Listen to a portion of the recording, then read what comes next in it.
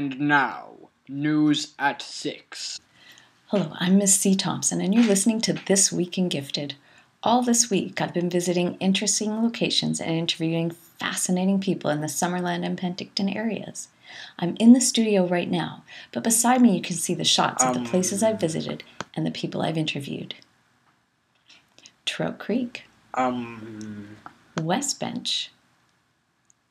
Caledon. Thompson. Sorry, what's that, Bob? Look at my monitor. Good grief, that's not the South Okanagan. It was one picture of the great tetrahedrons of Egypt. I think you mean pyramids. Is that the Eiffel Tower? Whoa, is that even a building?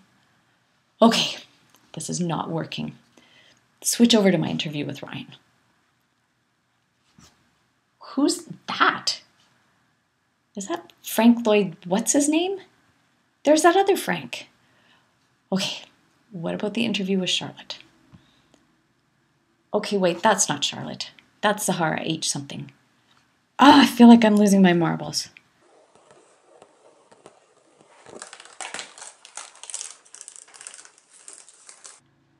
Ouch. Good grief. Thompson's trapped in a video game. We've got to do something. Kids, we need your help. We need to find out more about those buildings.